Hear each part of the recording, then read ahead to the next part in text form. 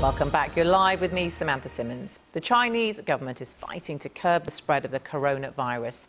More than 100 people have now died in China, with confirmed infections surging to more than 4,500.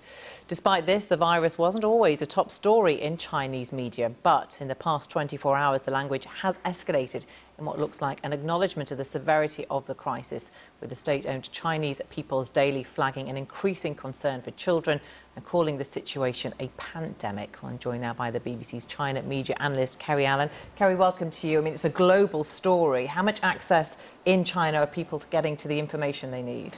Quite a lot, actually.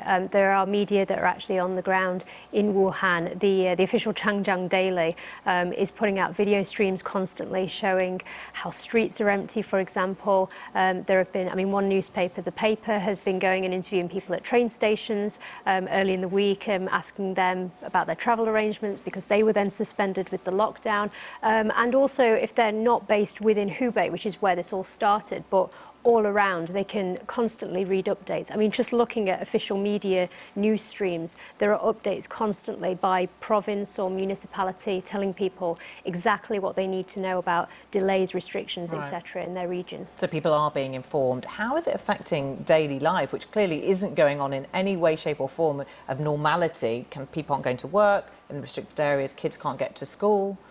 Very much so. I've been talking to friends in Shanghai where businesses have been suspended for at least 2 weeks. Schools have been suspended at least 3 weeks. So everybody's stuck inside. And the Spring Festival holiday that's normally about a week, where people have, all over the country, they all have this time off as a public holiday. This has been extended by a week. So people are being told, do not go outside, spend time with your family. And if you absolutely have to get somewhere, you must buy a mask. What about access to food and supplies?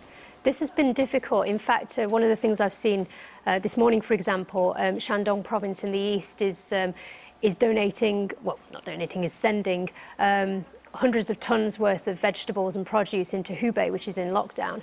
A number of cities in the region have been having food problems, and local supermarkets, for example, they've been dropping their prices to cope with demands. And we've seen official media saying that people are not starving in the region, but at the same time, they are having to make sacrifices. So yeah, there was video footage, for example, of people stockpiling last week, but now there's more food coming into the region.